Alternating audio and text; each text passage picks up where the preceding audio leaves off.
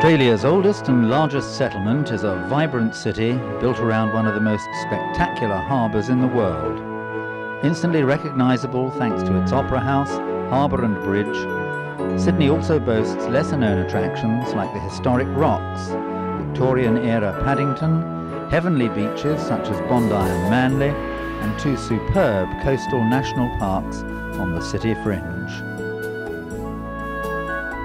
The much-loved, imposing Sydney Harbour Bridge crosses the harbour at one of its narrowest points, linking the southern and northern shores and joining central Sydney with the satellite business district in the north. The bridge was built in 1932 at a cost of $20 million and has always been a favourite icon, partly because of its sheer size, its function in uniting the city, and because it boosted employment during the Depression. Sydney's first European settlement was on the rocky spur of land on the western side of Sydney Cove, from which the harbour bridge now crosses to the North Shore.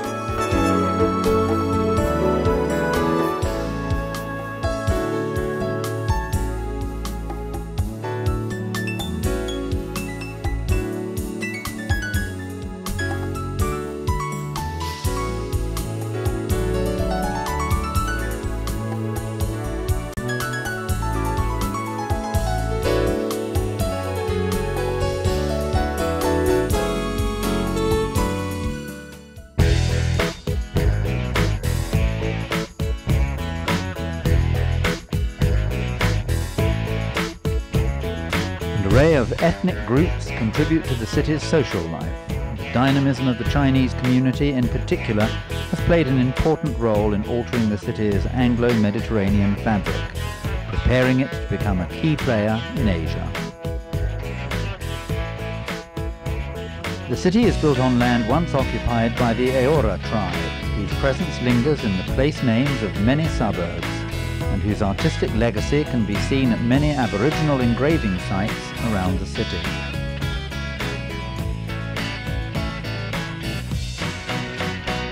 After its brutal beginnings, and a long period when it seemed content to be a second-rate facsimile of a British city, Sydney has finally come of age. After being selected to host the 2000 Olympic Games, it has undergone a period of rejuvenation aimed at putting its cityscape on a level with its natural charm.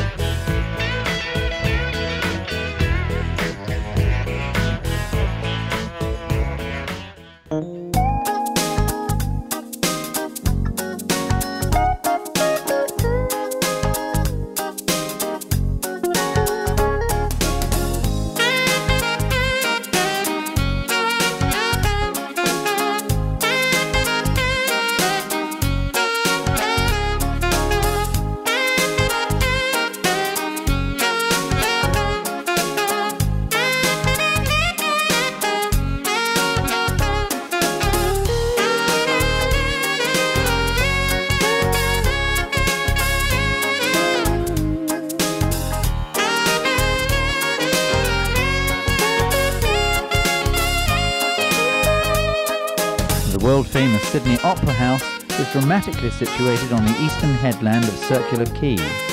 Its soaring, sail-like, shell-like roofs were actually inspired by palm fronds. It's a memorable experience to attend a performance here, or just to linger at an outdoor cafe and watch harbour life go by.